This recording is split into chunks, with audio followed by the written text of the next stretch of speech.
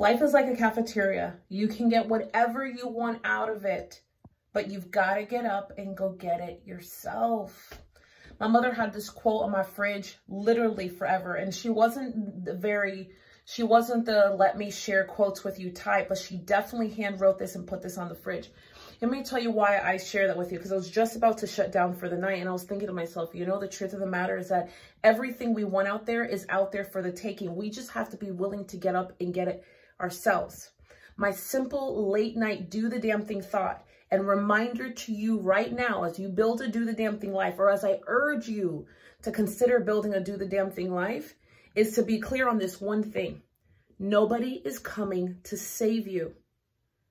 Whatever you want, you have to get up and go get it yourself. No one's coming to save you.